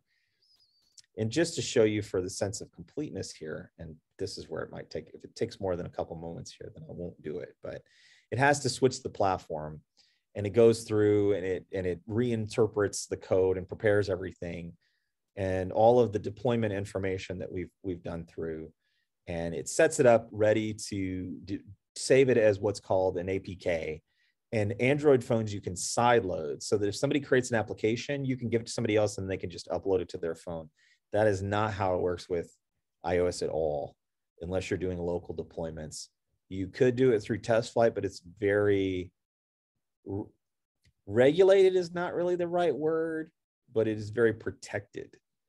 And so that's something to keep in mind. So when I work with people, we often have the setup. So anyway, so what I'll do is, and I'll come back to those. So the last thing here is you could just do a build and run and everything we see. And then you could save it as, a name, where you want to save it, and it would save it basically as a .apk file that then you could offload to something. But I'll give you all this stuff.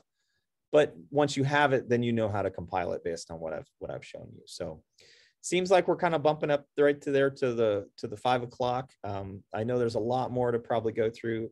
I'm happy to share all that with you. But now you know at least how to get on iOS and to do some of the similar things in Android. So where I would encourage you is to think about ways in which you could, if you've been building models, now you know how to deal with them in mobile applications, and you can just go and test them out. So I think that's a good position to be in. All right. So let me go ahead and stop this share, and I'm happy to stick around and answer any questions. I know that there was some coming across here, and I'll stop sharing my screen. Sorry about that. If you were sending me direct message chats and you didn't want anybody to see that, oops. So, okay. Yep. Thank you so much, Josh, for this presentation and for leading this workshop. Really great stuff. Hopefully people are going to be inspired to go and start collecting some of their own data using this pretty convenient way of collecting data. If there's any questions, please do feel free to go ahead and unmute yourself and ask. We're a small group at this point. So I don't think you need to worry about entering in anything to chat. Yeah, sure. Yeah, please drop anything in there. It looks like people are kind of just dropping their contact information. So, but yeah, happy to take any questions or answer anything that might be related to any of the programming that we did, especially on the iOS. Some of that I went through a little fast, but I will upload all the code where probably to my repository, and then that link can be linked with the video as well. And what I'll probably do on that second one is I did have some things written up for what I wanted to do on the Unity, where I went into a little bit of detail about how you would create that scene that I showed you. I don't do the code, but you can see that as well. Okay, great. I will get that link from you then, Josh, and we'll add that to the website, and we'll have it right there with the recording so folks can access that at their convenience. So thank you so much again for a great workshop. Perfect. Glad to be with you and happy to answer questions anytime. All right. Thank you. Take care. All right. See ya.